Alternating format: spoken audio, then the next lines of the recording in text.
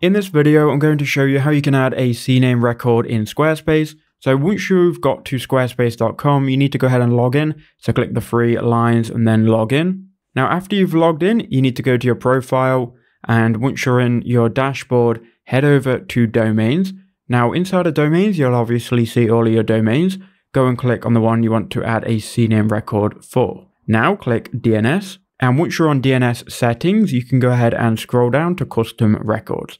Now what I'm going to do is remove this one as an example, and we're going to add a custom CNAME record. So go add record, then you can choose the type of record first. So that's going to be CNAME for me. Now I'm going to add the record from ChatGPT just as an example. So the host is going to be www and the target is going to be this here. So you will obviously have a reason for adding this. You can go ahead and paste in this data, then click save. And once you click on save, as long as you've entered in the right data, it will update, and that's how you do it.